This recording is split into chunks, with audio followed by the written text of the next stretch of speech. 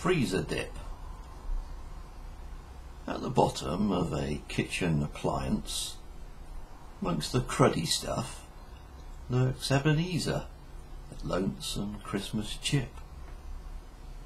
Freed from the constraints of vacuum-packed ways, he pines, unwanted, estranged, watching time slip away, as his mates are oven-baked and ultimately eaten. He reclines to think of better days as a young and vibrant potato. But now he waits, constrained, hiding under plastic-coated trays, beneath loaves of bread and pizza cartons.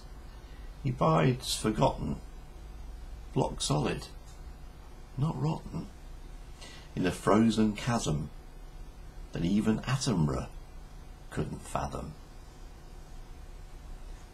It's a freezer dip. He's Ebenezer chip.